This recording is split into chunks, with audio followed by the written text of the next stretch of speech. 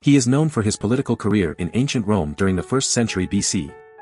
He fought under Pompey's command in the Third Mithridatic War and governed Syria. His name is Marcus Aemilius Scaurus. In the realm of Roman politics, one name stands out, Marcus Aemilius Scaurus, a prominent figure of the 1st century BC. Born into a prestigious family, with his father also being named Marcus Aemilius Scaurus, and his mother Caecilia Metella, Scaurus quickly made a name for himself. He initially aligned himself with Pompey, a renowned Roman general, and fought under his command during the Third Mithridatic War. Scaurus's military prowess was evident, and he was later appointed as the governor of Syria, showcasing his political acumen as well. As Scaurus ascended the political ladder, he threw extravagant games during his time as curule aedile, a position responsible for public games and festivals. This not only displayed his wealth but also his desire to entertain and gain favor with the Roman people. His success led him to serve as praetor, a high-ranking magistrate responsible for administering justice. Scaurus's reputation as a capable leader grew, and he was appointed as the governor of Sardinia, a province of the Roman Empire. However, Scaurus's journey was not without its challenges.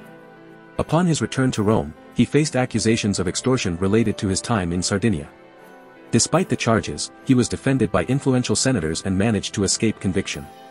Undeterred, Scaurus set his sights on the consulship in 53 BC, the highest political office in Rome.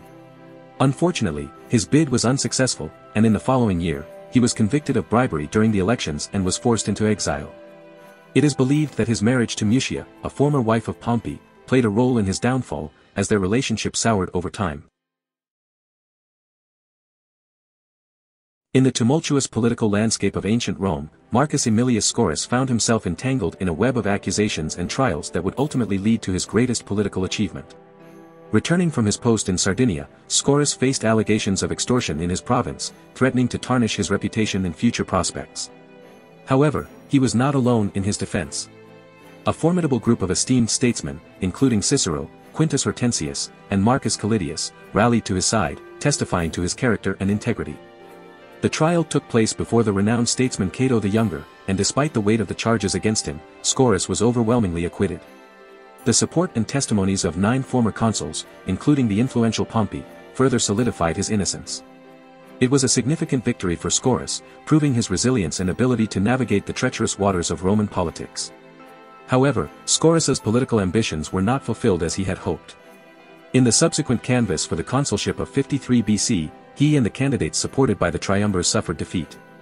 Soon after, he found himself entangled in legal proceedings once again, this time facing charges of ambitus, or bribery. Cicero, ever the loyal advocate, attempted to defend him, but the tide turned against Scaurus when Pompey, possibly motivated by personal grievances due to Scaurus's marriage to his former wife Mucia, intervened.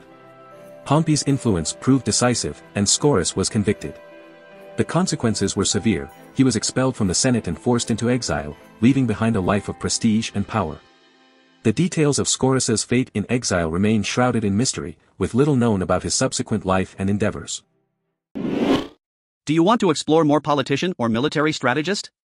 Who do you want to see featured next? Subscribe and leave a comment below to let me know. I'll see you in the next video.